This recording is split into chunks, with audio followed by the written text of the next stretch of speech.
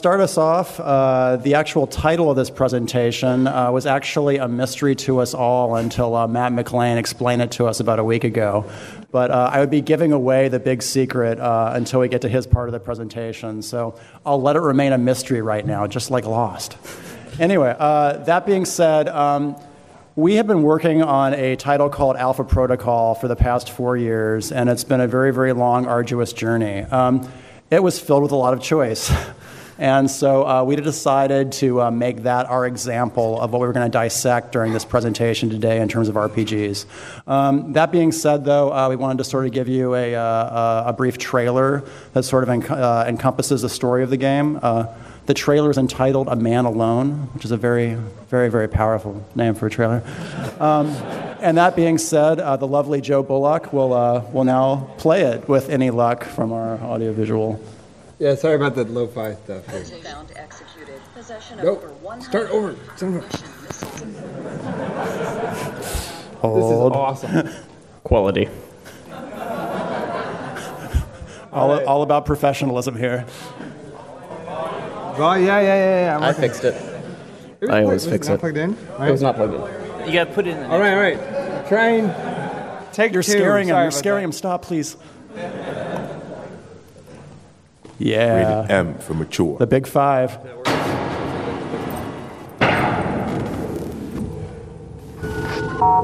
A leading arms traffic terrorist organization found executed. Possession of over 100 munition, missiles, and...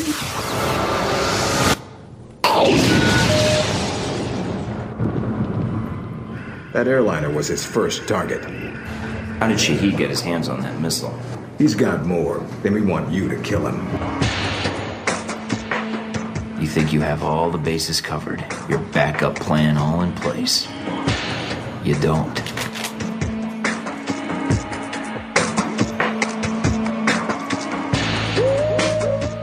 You're here for the missiles, so let's not play games.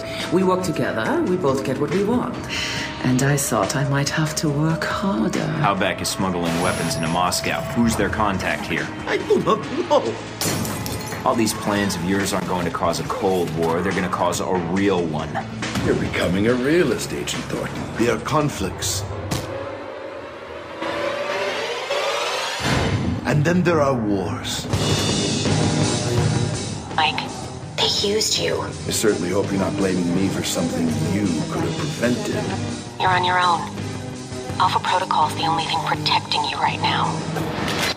People you care about will start to die. I always wondered, did you ever regret getting into this? Leyland, I'm going to kill you.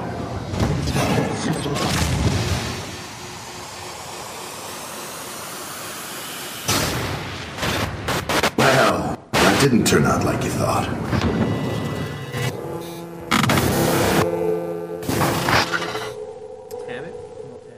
Tim? All right. Stop it, so make sure it doesn't play another one. Let's stop it. Stopping it. It's cool. I got it under control here. All right, so that's our trailer for Alpha Protocol with the subtitle that we would have preferred, but, we don't get everything we want. So after looking at that trailer, what is our game about? Is it about backward explosions? That would be no. Is it about rising violins? That would also be no. Oh, by the way, funny story, I already have to backtrack because I'm already distracted. When Shon Stewart saw this slide, he was like, dude, what is moob? Tell me the secret of moob. Why, it's a backwards explosion, dude. I could watch that like 500 times. It's amazing. The power of PowerPoint. By the way, I hate PowerPoint. PowerPoint sucks. All right, anyway, rising violins. Okay, so that game we made, you know what, Sean, if you don't shut up, I'm going to throw you off this podium. Oh, I'm sorry. Stupid mic being on. So it's about neither backwards explosions nor rising violins. It's our espionage RPG that we built using dramatic drum roll. the Epic Games Unreal 3 engine. And actually, for a show of hands, how many of you are looking to get into the game industry as level designers or environment artists? Anybody? Wow. All right. Well, maybe you 20 people might want to check out the Unreal 3 editor, and that because just about every game studio I know of is using Unreal 3 for their products.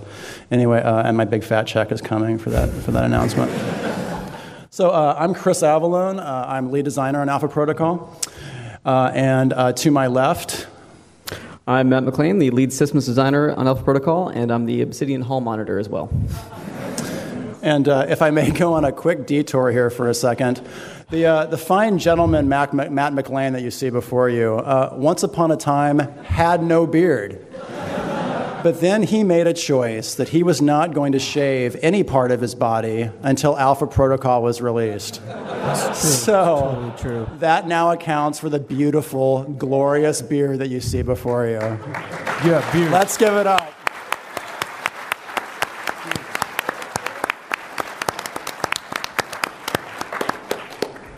We do have a mystery guest. One of our programmers was supposed to join us for the panel, but he decided to sit on the front row instead. He's a programmer, and I use that in quotes because programmers at our company use weird things like they talk about numbers and data and code and how to implement stuff, and there's never enough fucking time, and like just all this crazy stuff we just ignore. We're like, whatever. So anyway, if you see Dan around the show, chances are he'll be molesting flowers. And our other title for him is Sir Who Will Not Be Appearing in This Film.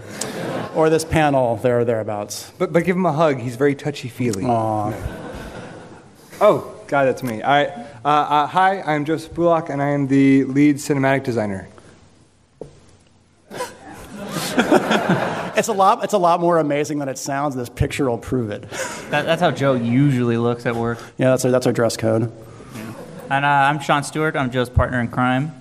We spend a lot of time together. You are making that sound not so good. Cinematics lead. He's a lot happier about it than he sounds. Yeah. All right, so before we get started here, we all got together earlier this week to practice this presentation, and then Matt MacLean had the idea of, you know what? We say choice so much in this presentation, we should turn it into a drinking game. And you know what? It's apple juice. We're drinking so we decided, you know what? We don't want to drink any beer on stage. So this is, in fact, apple juice that smells remarkably like delicious beer. So that being said, anyone who's not speaking, if the word choice gets uttered by the speaker... Yes! Oh, by the way, it's all fair because I go last, too. So... And that's how it's going to work. So, okay, so Obsidian Entertainment. So what the fuck do we do?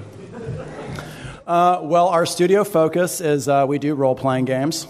We've worked with a lot of franchises. We've worked with Star Wars, Knights of the Old Republic 2, The Sith Lords, perhaps the longest title of any game I've ever worked on. I mean, there's a lot of Sith Lords in that game, geez.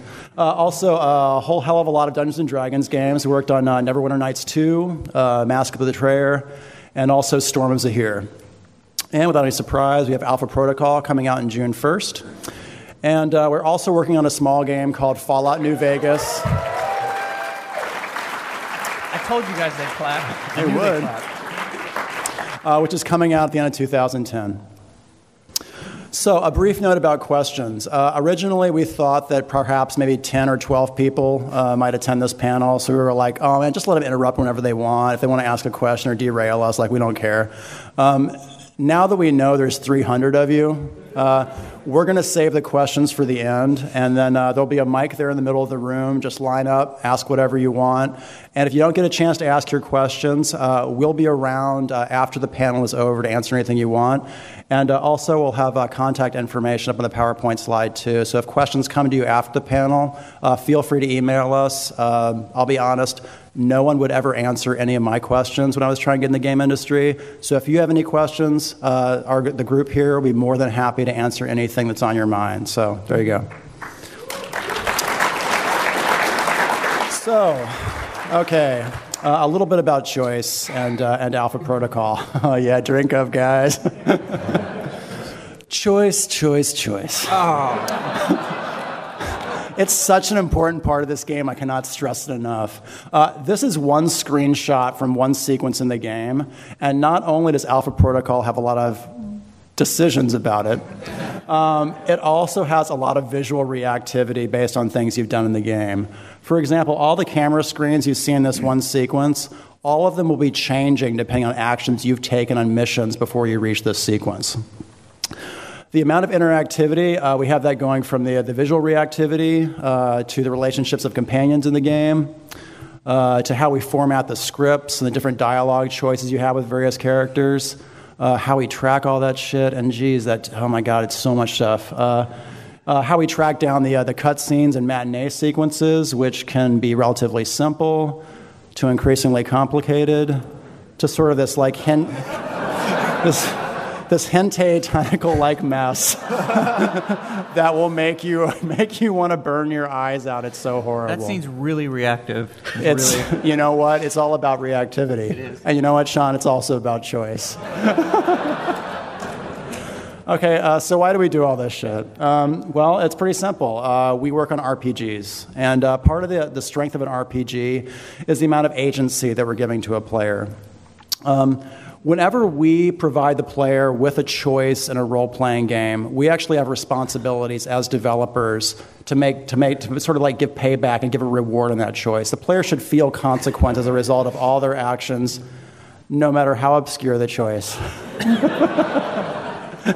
And the results of those actions, decisions, can come down to the amount of perks you might accumulate over the course of the game, the amount of email reactivity or various weapon vendors you may be able to deal with over the course of the game, or not, depending on decisions you've made, how various scenes play out in the game, what sort of dialogue options you get with various characters, including my favorite choice, head slam.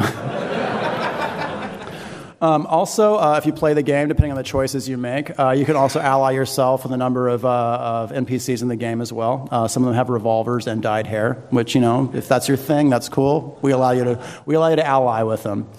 And, you know, if you want to wear funny hats or sport a beard like Matt MacLean, we allow for that too. And no joke, we actually have sequences in the game that actually respond to the type of armor set you're wearing when you go on those missions.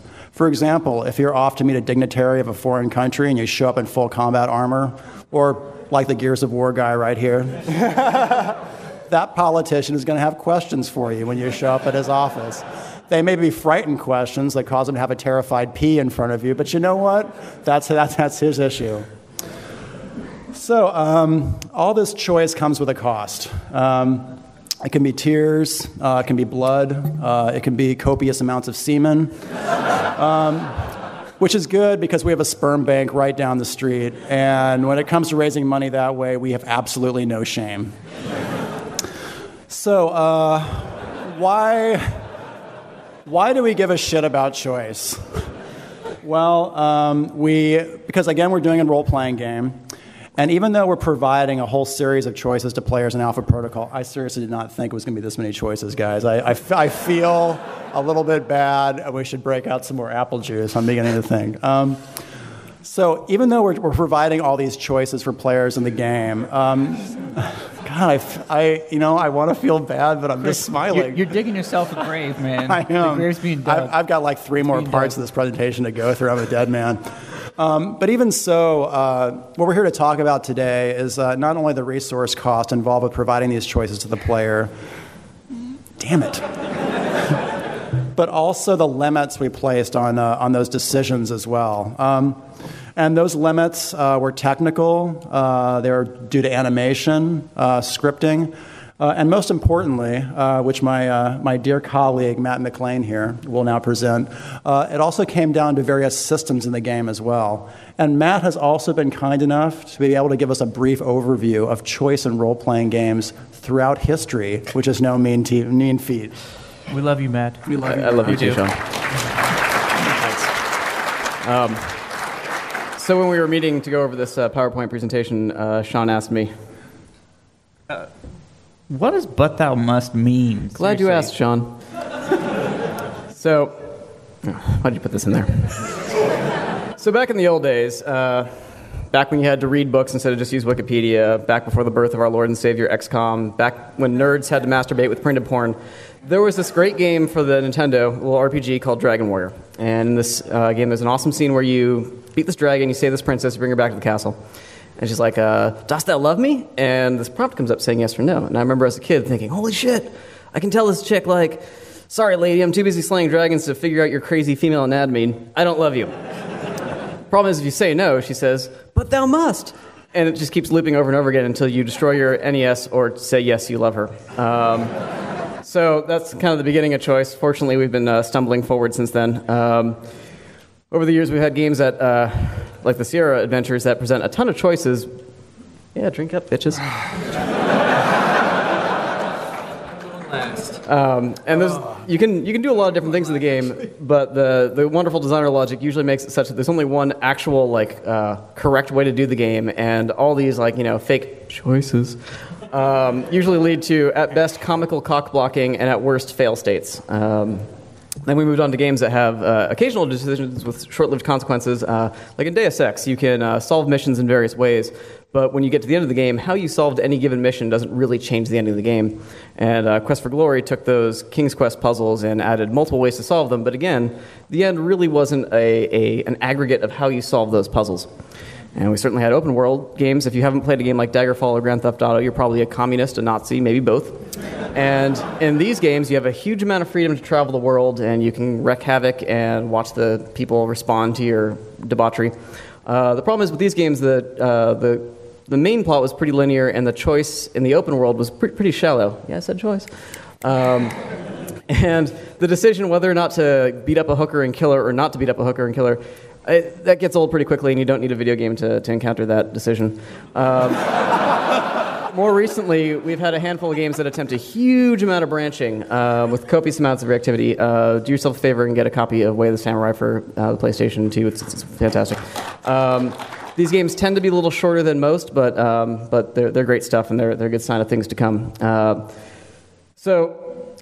Choice kicks ass, but as Chris mentioned, it's freaking expensive. Blood, semen, you know all that. There's a reason that games are complicated. I mean, you have limited schedules, limited budgets, and just adding a second path cranks up the complexity to 11. To give you an analogy about how complex games are, I want to talk about T-shirts. I set this up poorly. Yeah. Okay, I'm awesome. Yeah. All right. Let's say... Yeah. This is hard. Let's say I gave you, let's say we had these T-shirts that had ones or zeros on them. In 1982, there was this AD&D game for the Intellivision that was 60,000 bits. If we wanted to do a live-action reenactment with T-shirts, which, by the way, are totally for sale, just see me after the lecture, I'll set you up. We would need to give a T-shirt to everyone at PAX, and we could do sort of like a LARP of the code of Advanced Dungeons & Dragons, the Intellivision. To do, I'm the Dragon Slade flag. I'm the Dragon Slade flag. Dude, shut up. We know.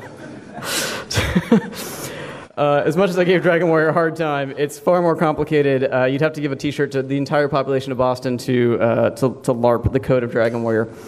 And to reenact the code of Morrowind in 2002, you'd need to give a shirt to the entire human race. And I'm pretty sure you would need the subcontinent of India to do those awesome armor and weapon textures. So games get bigger, but but players are more easily distracted and they rarely complete games. I don't know, maybe they read webcomics or go to conventions or something. Valve tracked the highest level reached by everyone who played Half-Life 2 Episode 1 on Steam, and less than half the people made it to the last level, and that's really sad because this is like the Electrum standard of awesome games. This is Half-Life 2, and no wonder like publishers and developers are reticent to put choice in a game because how do you know the player's even going to make it through one playthrough of your game, let alone two? Choice. Yeah, drink your apple juice. So sweet. Honestly, but makers of RPGs are kind of crazy, and we love choice. The holy grail of a game would be one that a million players could play it 10 million different ways, because choice is the best storytelling. It's the difference between experiencing like a linear story of like the retelling of Fern Gully or Dune or something like that, and playing an interactive story about what can change the nature of a man. Like you take a game like Deus Ex, two people can play it and see different endings, and they'd only see one ending to Avatar. And and the globe at the end of Deus Ex kind of looks like a butt. Did you just figure that out right now? Nice. Oh yeah, check that shit out. Yeah. Nice quote by Voltaire, though. Choice can be pretty damn empowering. Sure, in real life, you're a loser. You have a terrible sense of drama. You have no sense of humor. You have no individual brilliance. But in a game with choice, you can customize your alter ego to be the most awesome version. The opinions expressed here are not necessarily the opinions that will get us heard by the large majority of convention goers here. In a game with choice, you can choose to be someone with a freaking stylish set of armor who just does whatever the hell you want in this alternate reality. And choice can be a source of catharsis and escapism. A game with a well-developed system of choice allows you to experiment with one decision and then see how the consequences play out. And you could then replay the game or reload the game and see how things could have been, unlike real life. In real life, if you burn down someone's house, the New Hampshire State Troopers will pursue you for the rest of your life until you move to California and grow a beard. Who's that? That is me, actually. And that is me. Without a beard. Yeah, I look much better with a flaming house behind me. It's all in the lighting. It's all in the lighting. It's a soft mood lighting. Yeah, on my you, high man. contrast really works. My Alfred Molina look comes brings out your eyes. Yes. You look good. Thanks. Yeah. The bottom line is choice is fun, and in a book you're just experiencing the author's point of view, but in a role-playing game with a whole lot of decisions, you're actually sort of blending with the narrator. Choice lets you sort of merge with the storyteller and yeah. Well, don't look at me. I'm there. And incidentally, RPGs are great birth control. Nice. So, as a genre, RPGs have been offering all kinds of decisions, such as you can decide what kind of character you want to play, a fighter, a thief, a monk who becomes the Grandmaster of Flowers. They presented decisions like, do you want to solve something with direct force or manipulation? They present moral choices. I'm out. All right. Do you want to kick puppies or give money to beggars? And you get to watch how the world reacts. But we had grander plans. Joe needs more apple juice. You son of a bitch. I'm on it. We had bigger plans. You could say we had a chip on our shoulder. We wanted to make a game with way deeper levels of consequence, and we wanted the payoff to be in the pitfalls of all your decisions to commit you longer, and we wanted all the choices to make it be harder and to come at you faster. What are you doing? What is that voice? What is? Do you watch That's the Venture amazing Brothers? innuendo voice. Yeah. That's my really bad imitation of the Monarch. Everything is funny. Really? Yeah. Really? I've got the eyebrows. I just so anyway. You don't have the voice though. I gotta say. I'm Yeah. terrible. Okay, sorry, I should stick to game design. So how do we do this? Why did I make just a boring bullet point thing? Okay, there you go. That's all the answers right there. You can leave now. So we aimed for long-term reactivity. Having choices. We want to have choices that you make in any part of your game come back at you, not just at the end, but all throughout the game. We wanted to have not just multiple endings, but multiple middles. So you take a game like Baldur's Gate. I'll give you a multiple middle. Ooh, wow, that sounds sexy. You have to use your innuendo voice. I'll give you multiple a middles. multiple middle. Yeah. See how All much right. better that was? So Baldur's Gate kicks ass, and if you haven't played it, you really ought to. There's a lot of decisions you can make. Unfortunately, you always fight Sarevok in the end. Sorry, spoilers. And then you have a game like Fallout. Fallout has lots of choices. And and so you might decide to say ally with the Brotherhood of Steel or destroy them. You only see really the ramifications of that in the area and maybe in a random encounter. And then you see nothing about that decision until the end of the game when you get a series of slides, reacting to your responses. But for the most part, the build of the game isn't changed. So without dropping a bunch of spoilers on you, here's kind of how we do it. Yeah, you like that? Censored. Censored. Yeah. That's actually how the game looks. Yeah, that's. You told them our secrets. We ran out of money with the character modeling budget. Yeah. We're like, you know what? The emoticons worked for Moon. They'll work for us. I'm not just a designer. I'm also a character artist. So you're on a mission. You decide the people that are on that mission need to die horribly. So instead of being stealthy, you just blast them to crap. And you meet a guy. Let's call him NPC A. He's very upset by this decision, and this sets off a series of interactions which end in a very fatal shootout. But by the enemy of my enemy rule, this earns you a friend. And then you end up in this very difficult assault mission later on, and that friend that you made helps you out. And then from that mission, there's a ton of other choices. So every decision you're making sort of changes the middle. Yeah, keep drinking, bitches. So we wanted to inflict moral ambiguity on the player. Good and evil is fun if that's what your game is about. When Ultima 4 introduced the exploration of values in the 80s, it was pretty freaking awesome, as Joe Biden would say. It's a big fucking deal. Unfortunately, you could only be good to beat the game. So when KOTOR came out, it made it awesome to be good or evil. These games have something in common, though. You get points for being good or evil. In our game, we decided that good and evil doesn't really fit in the genre, and it doesn't fit in the way we want to present choice. Espionage is a pragmatic thing. It's all about nationalism and justified deception and violence. So really, is Jack Bauer really good or evil? Or does it depend on the circle? I'm sorry, sir? You're so deep. You're also deep. He could be. Yeah, I don't know, he's kind of lawful. I don't know. I'm going to argue with that one. Yeah. He's got a strict code of ethics. This is an awesome discussion that should not happen later. All right, sorry, Matt. You could skip a couple slides. Let's go on to your bullet points, Matt. Come on, bullet points. Come on, Matt. Bring them. We don't want the player playing the game searching for brownie points. There's no good spy points or bad spy points in the game. We just have results. So if we gave you a core stat that was based on how much you lie, you would only lie to collect those sweet lying points. So whenever the player is all just looking for a systemic reward, they stop thinking about the narrative consequences of their choices. And this kind of leads to the concept of avoiding no-brainers. So you're playing Zelda. Ooh, do you want a potion that heals you once or a heart container that makes you better for the rest of the freaking game? Wow. Tough choice. Now, a lot of RPGs have been doing these no-brainer things in little ways.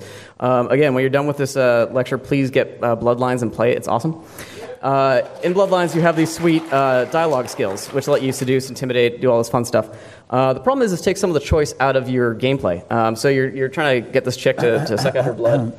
Oh, son of a bitch. And now you have the option of using this sweet seduction line, but it really stops. It takes all the choice out, because why would you choose any other line but the seduction line? I mean, it's got the best font. That's true. It's got the fucking best font. It's a choice in the sense that you have. Stop that. You could decide between using a toilet or shitting in your pants. It's that level of decision making. So, like in our game, we decided to get away with dialogue skills. There's no one skill that you can invest in that makes all the decisions super easy. And we went to great lengths to give an opportunity cost and risk to everything you did. So you meet this weapons dealer, you can extort him, you can arrest him, you can shoot him. There's short-term and long-term implications of everything you do, and there's no obvious best choice. And that led us to having more than one choice. We need to offer not just lots of decision points, but lots of decisions at every crossroads. So old school nerds will cry when you bring up Eris. Like, oh, it's a sad story, she dies and all that stuff. As great as Final Fantasy... Spoiler, but it's past the statute of limitations. Yeah. I hadn't beat that yet. And King Kong dies at the end, too. I weep for you. So it's always going to play out the same way. You play Bioshock, you at least have these yes or no choices. At the end of the game, you see an aggregation of all those choices and how the ending is. Step in the right direction. It's like 4 times. But for Alpha Protocol, we wanted to offer like 3 or 4 decisions whenever we gave you something. And so it seemed like this guy, good cop, bad cop, just wasn't enough. We wanted to have different gradations. Like, do you hold your cards close to your chest? Are you threatening? Are you suave? Or do you just slam his head into the bar? But offering all these different options is pretty tough. Permutations add up. Oh man, do they add up. So I want to talk about the guys who actually really made our game awesome. Are your slides done now? Yeah. Okay. You made our game awesome too, man. Are the ones who actually did all the awesome work. For every designer who's like, ooh, wouldn't this be cool? These are the guys who actually put in the long hours to make that cool happen. We also put in the hours that said, no, that ain't going to happen.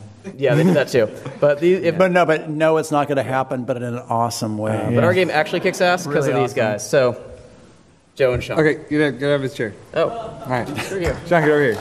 What? Get over here. Ladies and gentlemen, Matt MacLean.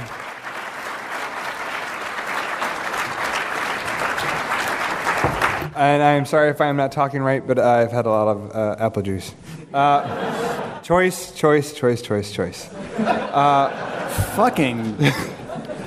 All right, so where are my slides? Oh, right, there's video. Here's a video of stuff. This is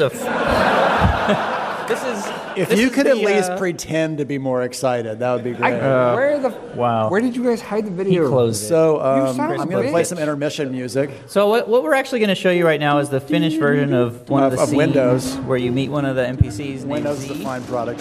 and All right, Joe here we just go. played it. Final version of this scene.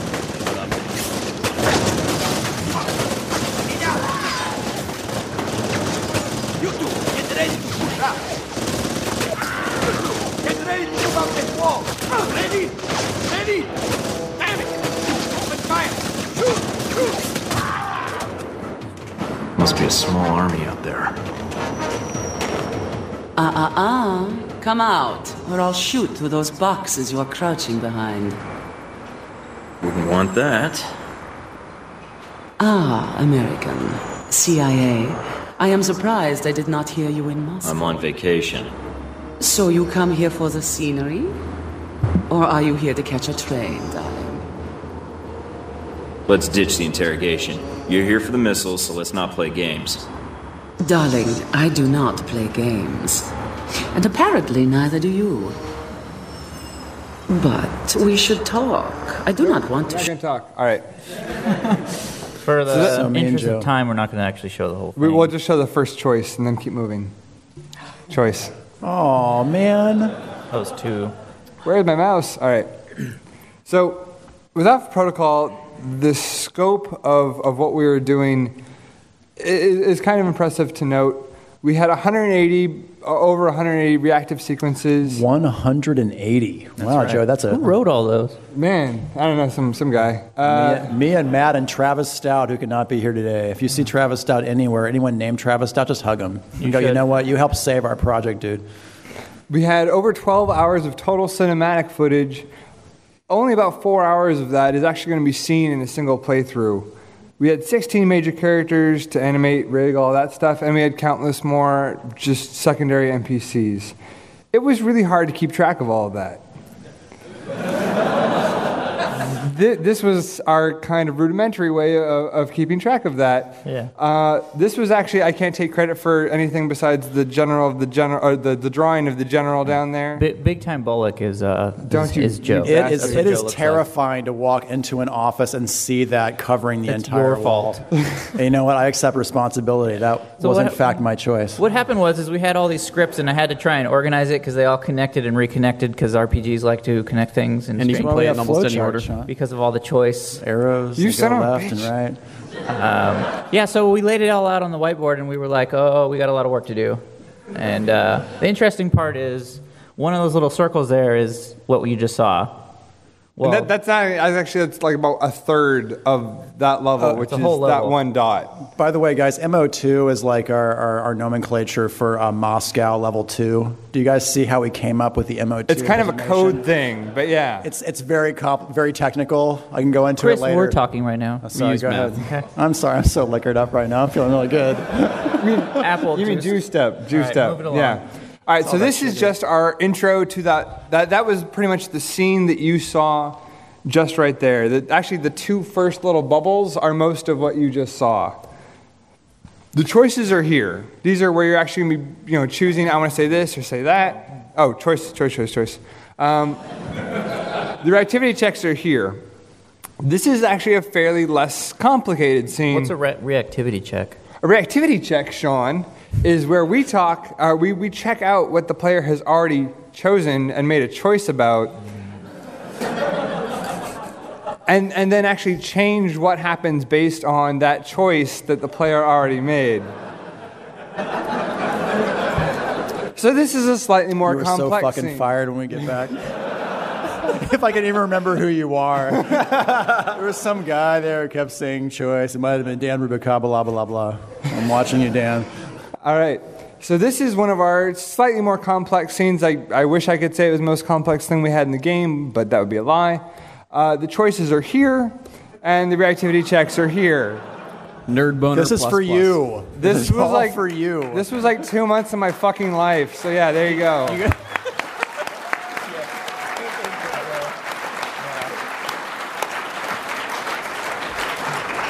But it's awesome, and that's kind of the whole point.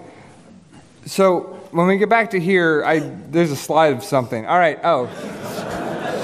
So this is basically what you guys just saw. This tiny little chunk of stuff. I mean, so the top part is holding guns in their hand. Don't worry about that stuff. But those first two little blocks are that entire cinematic sequence. I'm going to toss it over to Shon, I think, to talk a little bit more about this. Okay, the first two blocks is just the guys shooting at each other. And then the second block checks. It kind of checks who you just talked to and what hubs you've been to. And it splits off into 4 different directions. So you actually, as a player, haven't made any choices. Oh, nice. That was totally an accident. And then I'll break in to say that when you start a sequence sometimes, the game's going to be checking to see what you did previously. And because there's so many optional missions in the game, that's going to have a lot of unintended consequences when you actually start other missions. So you're going to see differences whether you start a mission clean and fresh versus whether you've already done all the other missions of the hub and then you start that other mission. Yeah, it's actually slightly... Sorry to interrupt. I interrupted you. It's actually slightly deceptive to say the player hasn't made a choice yet. What is actually happening is that we're reacting to something that has already happened, maybe someone you've killed or not something. Okay, okay, so it goes into 4 choices, and then it checks 3 more things, and then so now there's 7, and then it goes, and then you actually get a stance choice, is what you just saw, and you get to do suave, aggressive, professional, and an action choice, and then it keeps going. But if we actually go into one of these squares, inside of that is one of these guys, which is one of these guys. And this is like how all the animations are set up, and it gets even more complicated. And that was nothing. That was like a baby. Yeah, this is a baby scene. So this is actually what the Unreal Editor looks like. Kind of boring. And awesome. That brings us to production. Would you like to cover production, Joe? Yes, pre-production. So just for one little scene, what we do every stage of every scene, we did script reading and revisions for about 3 days. We did level alteration for about 2 days, making sure everything was going to be set up right. We did choreography walkthroughs where mainly I just kind of punched Shon a lot. We did shot lists and storyboards where I got people to draw awesome pictures and then didn't use them all the time. We did concepts of, look, pretty people with boobs. We did character models. They have more boobs. Rigging. Rigging the boobs. Generic facial asset animation. That's too many words. Just move on. Block in. And here's this. Is that going to play? No, it's not going to play. All right, this is where I struggle to play video games. This is the block in before we actually had a script. Joe just explained the scene to me, and I had to come up with something, and this took a couple days. So it's kind of neat to look at. Shon kind of, yeah. Here we go. Where is it? There you go. Volume up, please. There's sorry, there's no volume. So this was... imagine, if you will, the shoes crunching. Pew, pew, pew, pew, pew, pew, pew, pew, pew, pew. Get down, get down. Pew, pew, someone's firing at us. Oh, God. Pew, some pew, chick pew, who's pew, not pew, dressed pew, for the pew. cold. Pew, pew, pew, pew. Ah, pew, pew, pew, oh, my God, I've got a big gun. I like pew, shooting that shit. Pew, yeah. pew, pew, pew. Oh, now I'm going to reload. Now I'm going to look off in the distance. It's kind of a way to establish really early on what's going on in the level, so you can actually, designers can play the level and know what's going on easily, is the idea. And they know there's something awesome that's going to happen there, and it sets the mood. Anyways, so Shon will talk now. So we go into production, and I'll just break it down real quick. Voice recording, then you go into motion capture shoots, which takes some time. That's a picture of me directing a motion capture shoot. That scene is in the game. For reference, that is Shon humping a roll of carpet. Yeah. Joe's the blurry image that's moving quickly and apparently laughing, and then there's the actress that we're recording in the studio, who's also laughing. This is not the highest moment of my career. But we did have some really high talent motion capture. Why keep bringing that up? Matt actually suited up to do motion capture once. I helped you set up the cameras, and this is how you're You shut up. It's my turn. Choice. Global variables and tracking. That was preemptive. We did camera layout, first pass. Second pass takes a little longer. Sound effects and music. Make adjustment based on feedback, which Chris always gives me, and I love him for that. You know what? I don't always do it. You're being such a whiner right now. I said I love you for that. Oh, but it was sarcastic love. Oh, and then so we have this huge bar. All that work for one little scene. Oh yeah! Sorry, 69. 552 hours of some dude's time sitting at a computer for 2 to 2.5 minutes of gameplay. That's what choice costs. That's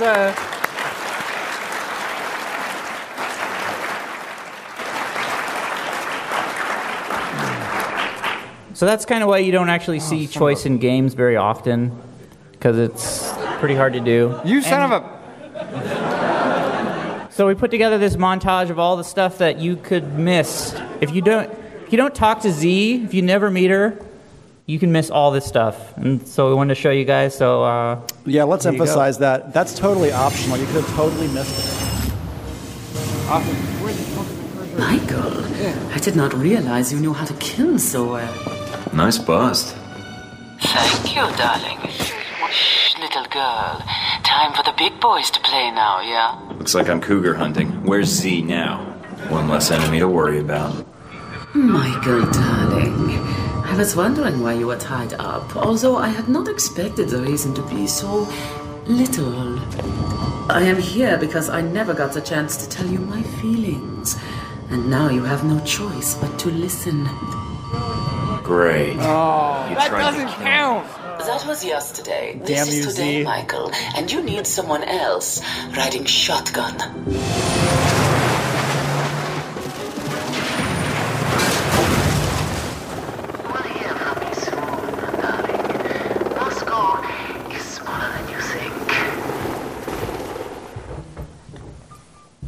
So it's worth noting that if you simply don't go on that mission, you will never meet Z and never see all of that, and never see all the hard work that these guys put in. But that's the cost of choice. You weren't even talking. I know. So before we go back to Chris Avellone, I'd like to point something out. Choice. Oh, You son of a... you know what? We You have were 5 done minutes speaking, left. sir. So we got to move it. Well, I guess that's why we're going to wrap it up now. Let's see if I can find it past my haze.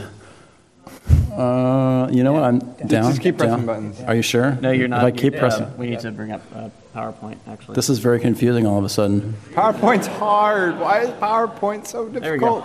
Oh, hey, wow, look, in it great works. big letters. That's really reassuring. So to wrap it up, so why do we do all this stuff? Well, because what we're really looking for is not experience points, but what we're striving for here is if 2 separate people are playing the game, say it's either me or it's the beautiful Matt MacLean. When Matt and I talk about playing Alpha Protocol, we want to have 2 completely different conversations about what happened. And we think that's core to the role-playing game experience. If you want a static story, we've got plenty of books, movies, TV to keep you occupied until the ends of time. RPGs, computer games, those are intended to be interactive media. And when we set out to make a role-playing game, we've made a pact with the player.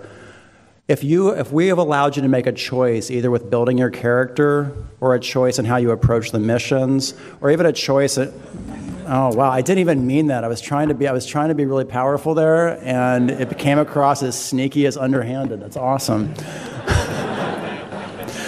For every choice, we want to make sure that we pay the player back with a consequence in terms of world reactivity, and that's our pact with the player. So that being said, that is our presentation on But Thou Must, choice in RPGs, and that is your cell phone, Matt. Wow, it's saying hello to me. Mine. That's Sorry. Damn it, Sean. You always do this when I'm trying to be there. All right. So we have a lot of people to thank for this presentation, a lot of hard work from the Alpha Protocol Cinematics team. There are a lot of names here, 2 of which are up here right now. And if you want to drop us a line after the panel, you are welcome to. I'm going to leave the contact information up there as soon as it gets done scrolling, which probably won't. Fancy. Dude, that is seriously. Oh, it's genuinely scrolling? I thought I was imagining that. All right. So now I'd like to start with questions. And we had a preemptive strike up here. Awesome. Hi, guys. First, I'd just like to point out that I played Choice the Drinking Game, the at-home version. This started full. Oh. This is a leader. Oh. You can stumble out of here with us. If I had taken full drinks as opposed to sips, I would have done the gallon challenge really easily. My actual question is, so for example, in Eternal Darkness, I'll use code names so as not to make spoilers. If you were to ally yourself with Silly Tooth, you would end up fighting Alley Oop at the end, but at the very, very end, you'd still fight Manta Ray. So I'll let you. Okay, I'm rolling with this. I really am. So you get the choice of your intermediate boss, kind of, but the end is the same, and you still have to play the colonial dude and everything, no matter who you're allying with. So I guess the question is, do you think that a better game comes from keeping the story free from railroading, or for making the individual choices, like the more smaller minutia choices that don't affect endgame? Do you think that it's more important for that to be open-ended, or for the storyline in general? Wow. I had way too much apple juice to follow that one. I'm sorry. I think it's just a matter of making sure that your decisions are meaningful. Games are expensive, and there's only so many like end bosses you can make. To our credit, we have multiple. But I think it's having multiple middles is great. Having multiple ends is great. I think it's mostly the ability to play a game and have a series of decisions that, as an aggregate, let you experience something completely different. And then when you're talking to your friend and you talk about like what you did, is it completely different? So, gosh, that's a tough question. I think it would be great if all games could have like multiple endings and multiple end stages for everything, but it also costs like millions just to get a single entity in the game. So, gosh. I will say, for your boss battle example, to give you a concrete example, in Alpha Protocol, it actually changed. Like, one way of behaving will actually change your middle boss and several end bosses as well. So we've tried to actually not change the end boss, but the middle one as well, because we just want to take it up to that next level. Yeah. Take it up a notch, cool. Thank you. I'm going to go pee, probably.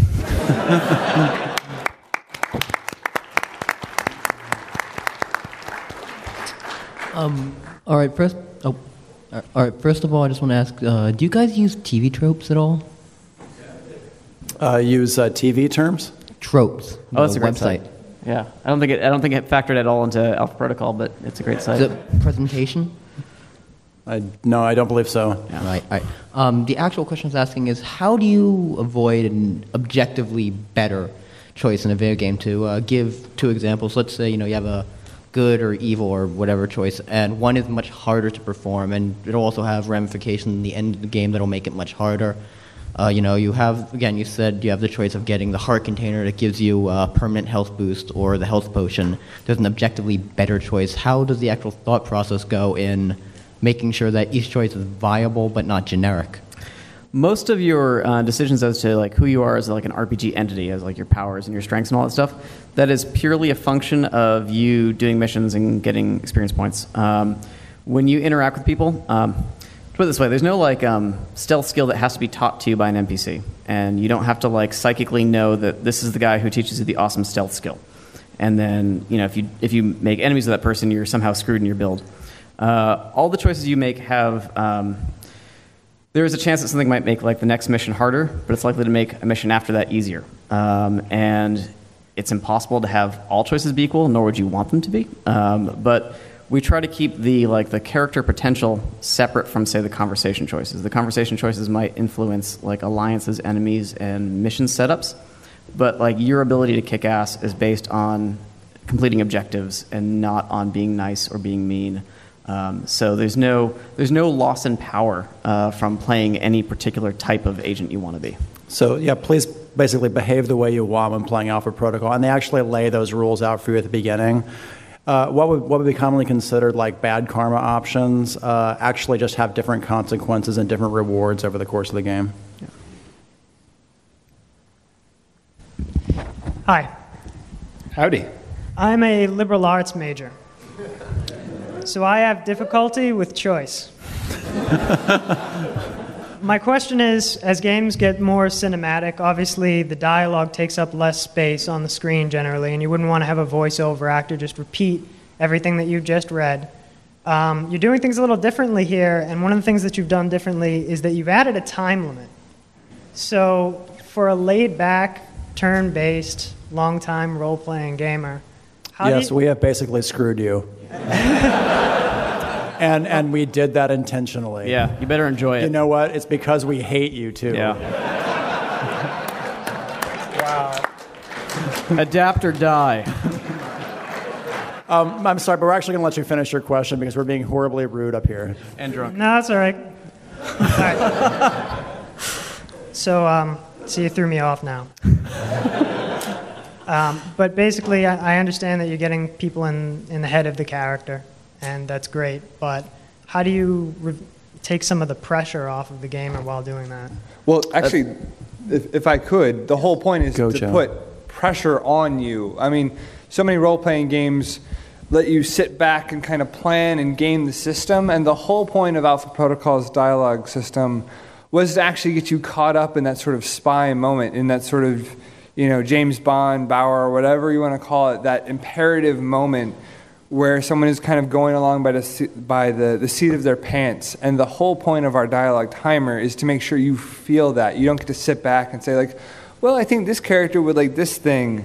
You're going to be making choices on the fly, keeping it exciting, and hopefully keeping it imperative the entire time, so you never get to sit back and think. You're going to be excited. You're going to be drawn into those conversations. You're going to be paying attention to those conversations, always trying to think what you want to do There's also some next. intuition built into the way the dialogue systems worked. The choice on your left is always like the suave, like sort of the James Bond choice. The top one's always the aggressive Jack Bauer choice, and the right one's always kind of your professional Jason Bourne, or whatever his name was. Yeah, Something there Bourne shouldn't choice. be any gotcha choices that you ever accidentally get. If you're ever feeling really pressed for time, generally, calm and collected, total dick, kind of sarcastic and snide. And so you always at least know intuitively what generally you're choosing. Okay.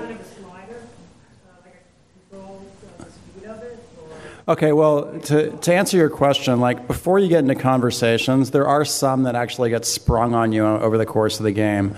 There's other ones where you know who you're going to be talking to beforehand, and there's another system that we had in Alpha Protocol where we wanted you to be able to do psychological research on subjects. And what you can do is you actually get their dossier information. You can find out what their psychological triggers are before you even enter that conversation. And it gives you clues as to potential reactions they may have, whether you're being suave, aggressive, whether you're doing an action or whatever. I guess what we're trying to shoot for here is that when you're having a conversation in 24, there's always that sense of urgency behind the scenes. There's there's no time. And we wanted to convey that sense of urgency in the conversation system too, and we actually thought that would be appropriate for the genre as well. I'll be honest, it's kind of an experimental feature, so I have no idea how the customers are going to react to it. We did awesome. They will love it.